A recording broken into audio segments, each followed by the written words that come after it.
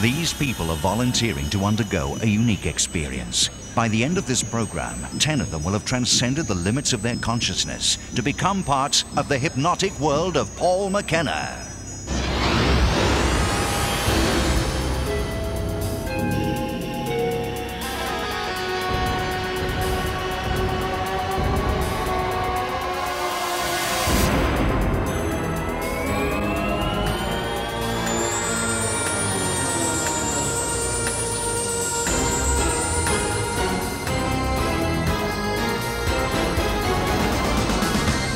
Ladies and gentlemen, please welcome Paul McKenna.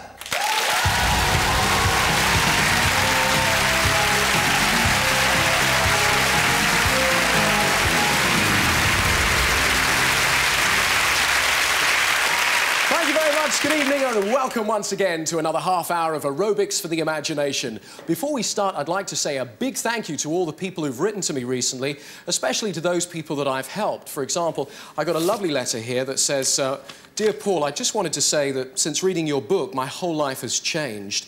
No longer am I the shy introvert I used to be. I can now go out on my own. I can look people in the eye and actually make conversation with them. My confidence is growing all the time. Yours sincerely, John Major. Right, now let's select tonight's 10 stars from our battalion of volunteers.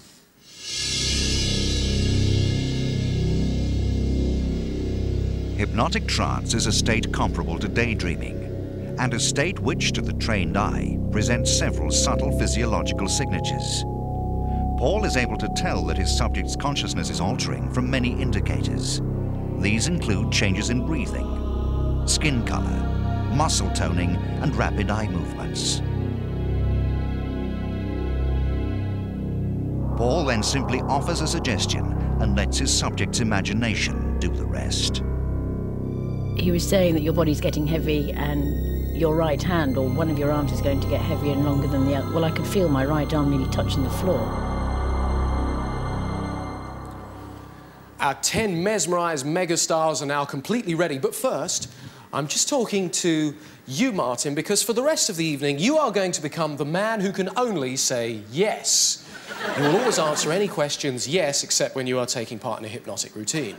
Hi, it's open wide awake. You having a good time this evening, Martin? Yes. Now, these people are hypnotised, as you can see. Good job you're not, isn't it? Yes.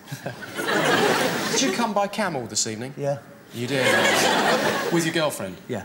In fact, your girlfriend is the camel, isn't yeah. she? Oh. Bank official Amanda Fabian from Middlesex never suspected she had the kind of vivid imagination hypnosis uncovered.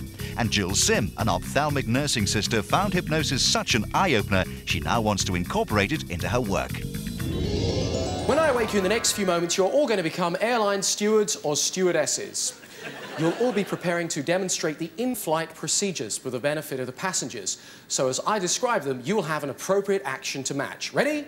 Eyes open, wide awake, wakey, rise and shine. Step off the podium, please.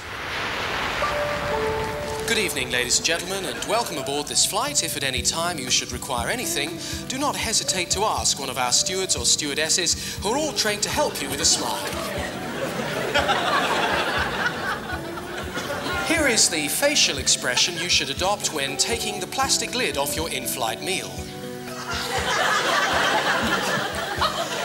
And this is the expression you'll have if you actually eat it. In a moment, we'll be bringing you round hot towels. In the event that they're too hot to hold, you'll be doing this. And when you throw one over your face, you'll make a noise like this. Should we hit any turbulence, you're advised to drink your scalding hot coffee like this. And finally, when you all discover that there's just one parachute between 235 passengers, you'll all begin fighting for it like this.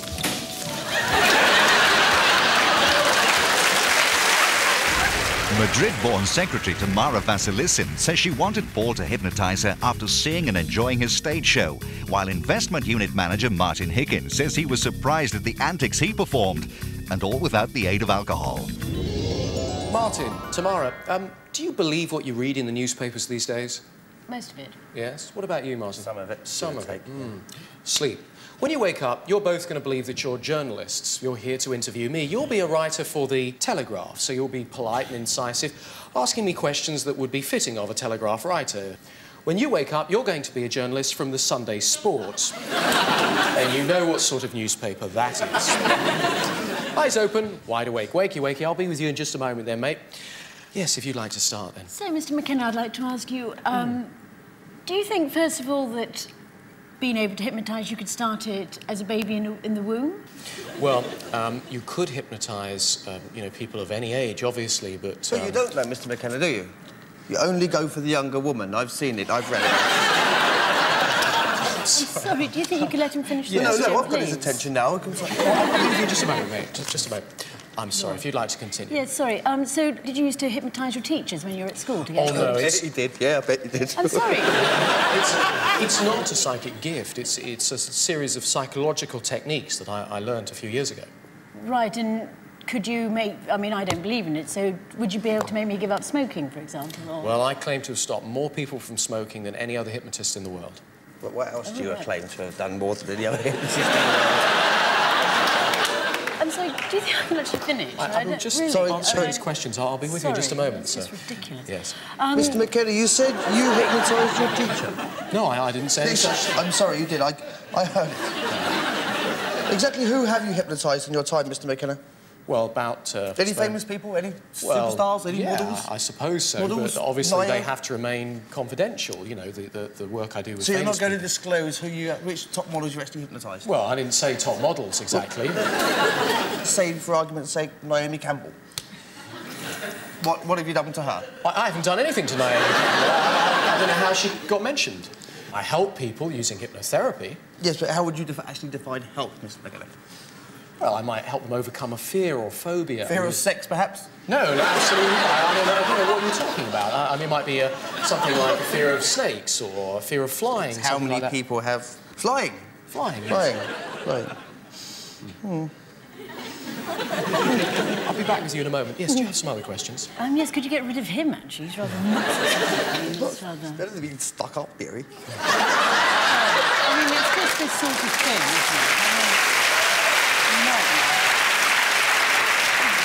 What else do you want to know? Do people come to you for advice, like politicians or anybody like that, or on the stock markets, or...? Well, some people actually, business people, come to see me for learning stress control, those kind of things. I better just let him ask a few more questions. On to this businessman. Financial gain in it, Mr. McKenna? Well, I have to earn a living. So you hypnotise businessmen? Yeah. As well as top models? Well, I didn't say I hypnotised top models. OK, when was the last time you flew a model to the moon? I've never flown any models to the moon. Hypnosis, Mr. McKenna, for your own ill-gotten gain.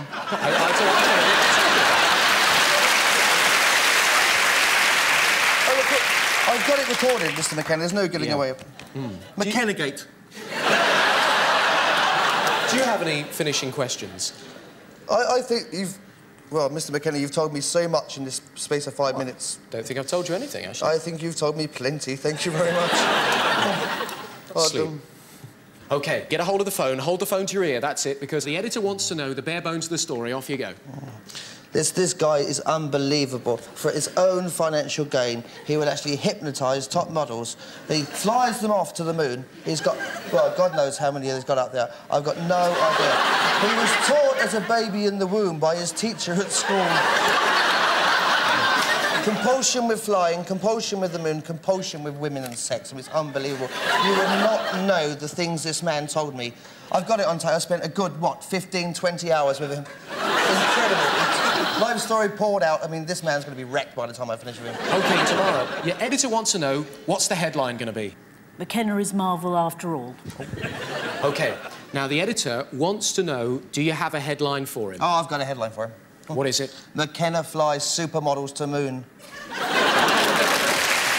Photographic technician Delia McGuire says she knew everyone else was hypnotised but didn't think she was. Little did she know.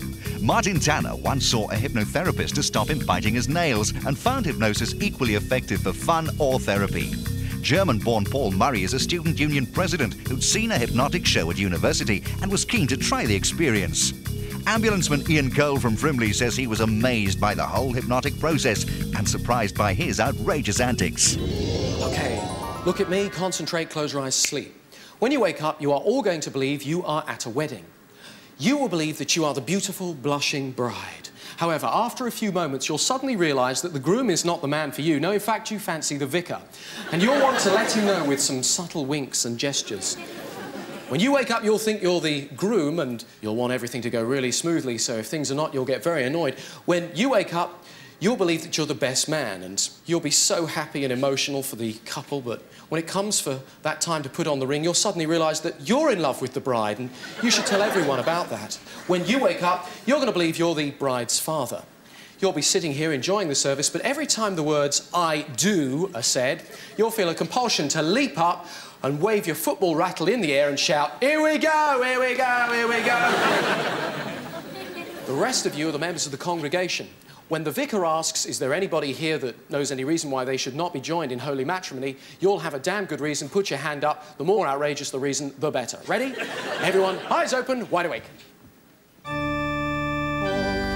bright and green.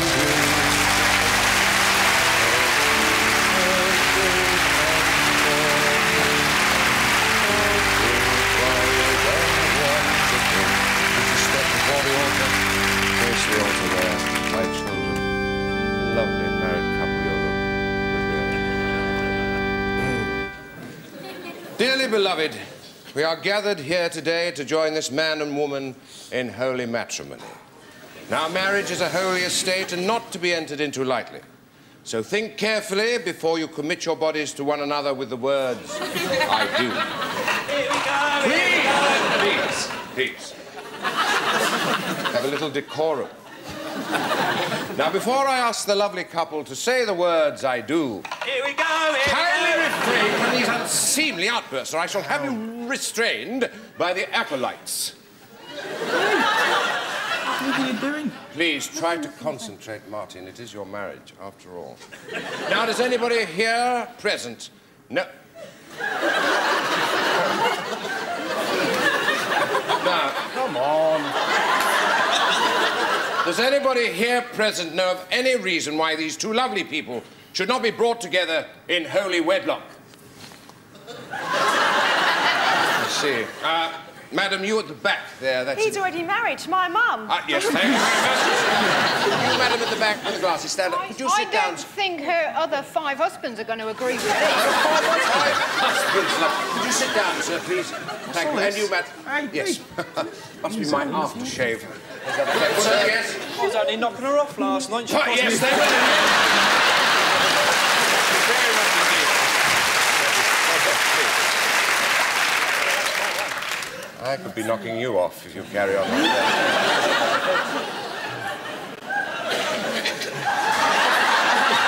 Easy. Now, the last one, there wasn't on the end there. She's not even real. She's an alien. Is she really? Does this Yes, look real please to sit you? down. Listen, please let me get on with the ceremony, please. Now, do either of you know of any reason why you should not be married? Nope. Thank you. Now, well... What? Look, as the organist, the Wait till bells, and tonight. one hell of a knees up down the bricklayer's arms have all been laid on, I intend to continue. Now, do you take this woman to be your lawful wedded wife? I do. Thank you. Here we go, here we go. Please sit down. I've had enough of you, sir. What are you... Ian, please, I'm sorry. Let go of your rattle. Would you let go of this rattle, please? Let go of this... Let's get on with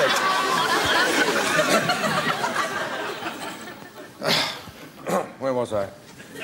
Now, do you take this man to be your lawful wedded husband? I do. You do? Here we go, here we go. Please sit down. Who's got the ring? I've got the ring. Will you please give it to the groom so I can get this wedding over with? Cheers, mate. Right. But I love your wife. Get off, man. Excuse me, what's your problem? She never really liked him anyway. She Please, no, Nance, please. true love here. Will you come over here? Don't Just one moment, sit please. down. Let's sit down. Will you please hold her home here? God, help me, please! The situation was, without a doubt, completely real. Big church, great vicar, until he started flirting with my wife. And I was just well into it. Really looking forward to getting married. I had my eyes up, saw the vicar. That was it, love. Had to have him, obsessed. Sorry, Martin, but, you know, tough. I got him. That was it. That's how I felt. Eyes open, wide awake, wakey, wakey, rise and shine. You're having a good time, aren't you, Martin? Yes. Now, this lot, some of them are hypnotised, you know. Did you know they were hypnotised? Yeah. Yeah, but you're not. You're actually completely normal, aren't you? Yeah. In fact, some of these have been doing nutty things, haven't they? In fact, that bloke on the end there in the blue, he's a bit of an idiot, isn't he, you think? Yeah. In fact, yeah. Talking to me? Yeah. Did you hear what he said? He just called you an idiot, mate. I know he did. He wants a slap, he does. He wants a slap, does he? Is that right? Do you want a slap? Yeah. He does. He wants a slap. You want a slap outside? Yeah. In fact, I'll tell you what, he can probably bring his mates, can't he? Yeah. Sorted. In fact, you'll have both hands tied behind your back as well, won't you? Yep. To me, mate. You can have a slap. Well, now's your chance, because this is the end of part one, isn't it? Yeah.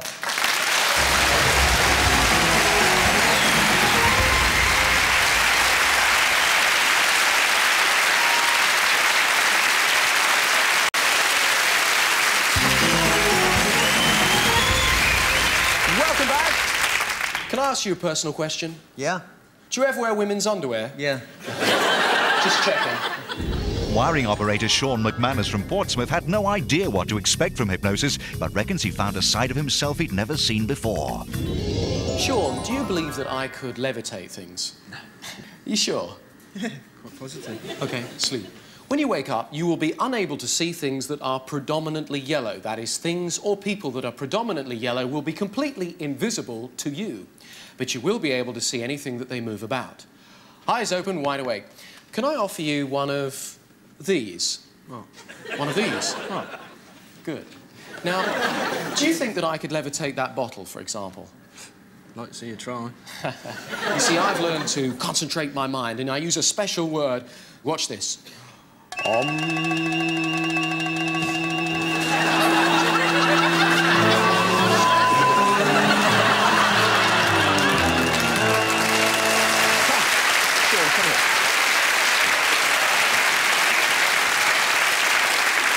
know, that is a bit spooky, isn't it? But, right. you know, anyone can do it. Why don't you have a go? Just concentrate your mind, say the magic word. That's it, go on. And imagine the bottle lifting. Go on, say on.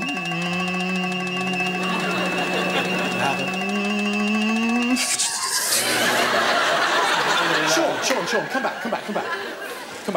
Go on. You're nearly there. Go on, do it again. Now I've had enough. Come back. No, look, it's nothing to be scared of. Look, watch this. I'll do it with myself. It's really easy. All I do is I sit down, for example, concentrate my mind, and I go,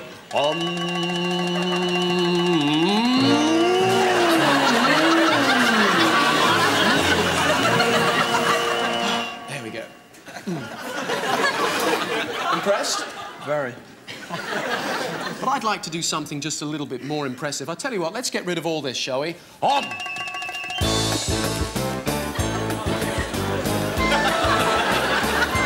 It's all right.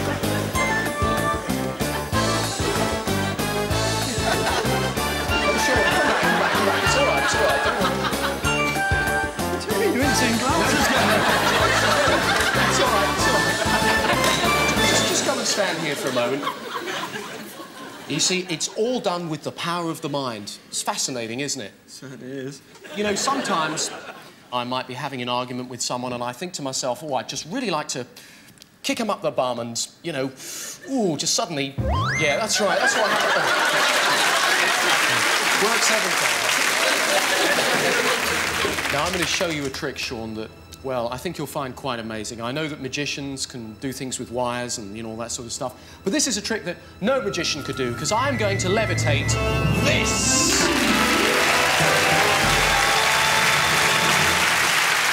you think I could levitate this? You've got to be kidding. Well, I think what we need to do is really concentrate. So step back. So I want you to help me. OK, concentrate now. Get ready to make the sound. Let there be light.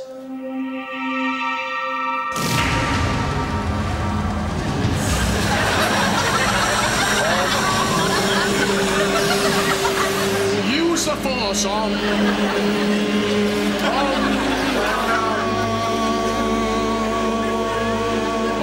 That's it, look, he's lifting. That's it, yes, look, he's lifting. That's it, yes, that's it.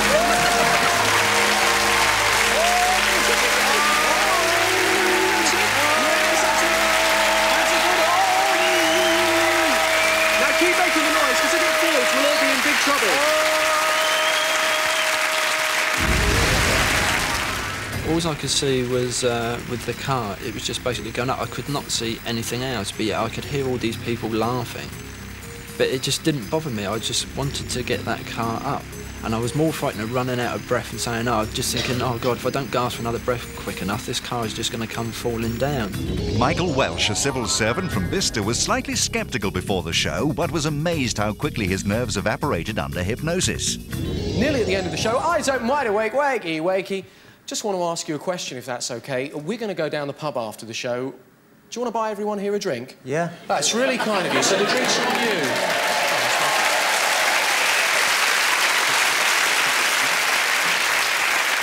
Michael, can you play the piano? No. Sleep. When you wake up, though, you'll believe you can. You'll think you're a world-class pianist. You'll be delighted at the idea of accompanying someone, and if there should be any complaints about your work, you'll be really annoyed and you'll blame them instead. Eyes open, wide awake, wakey, wakey, rise and shine. Well, that's just about it. We're nearly at the end of the show, ladies and gentlemen. I thought it would be a nice idea this evening to end with a bit of culture. So would you please welcome my special guest, Dame Hilda Brackett.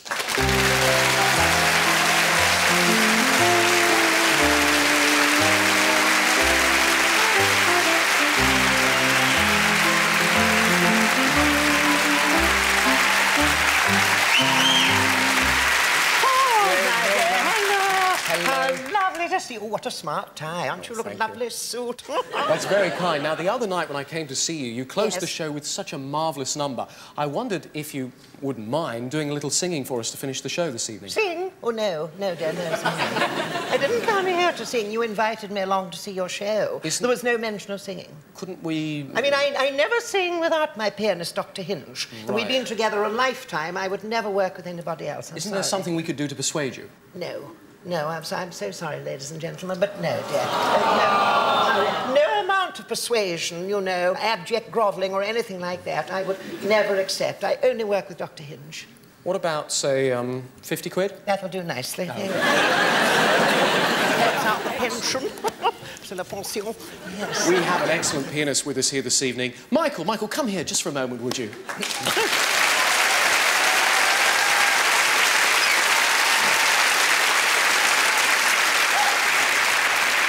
Michael, if I could introduce you to Dame Hilda. Good night. Now, Dame Hilda, come back. Michael's played with lots and lots of famous, well-known people in the music industry. Beethoven, Mozart, I taught them everything they knew. Pavarotti, in the park. Pavarotti, my dear. I was there, in the park. Wonderful. Oh, I dare. What about Joan Sutherland? Have you played for Joan Sutherland? Yes, everyone. Joan and I, we like that, you know. Both got arthritis, yes. Oh, wonderful. Take a seat. Oh, sweet boy. Yes, that's right, lovely. What are you going to sing for us, Dame Hilda? Well, I suppose the best thing for me to sing, you know, under the circumstances, would be the song We'll Meet Again.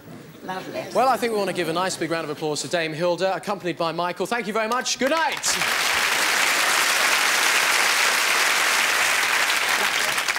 1, 2, 3. We'll meet again.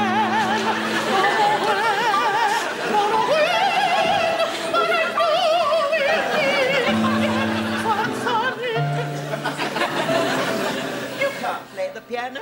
What did you stop for? Ridiculous. You're making me look ridiculous. You're making me look stupid. You don't need any help, dear. You were there ahead of me. No. Now, let's start all over again. But you're making this very, very sad mistake. As long as you promise to sing properly this time. How?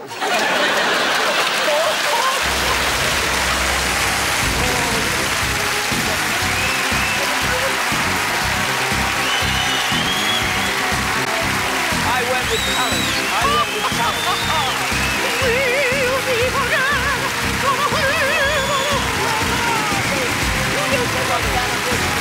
I went with talent. I'm surprised you ever got on this show.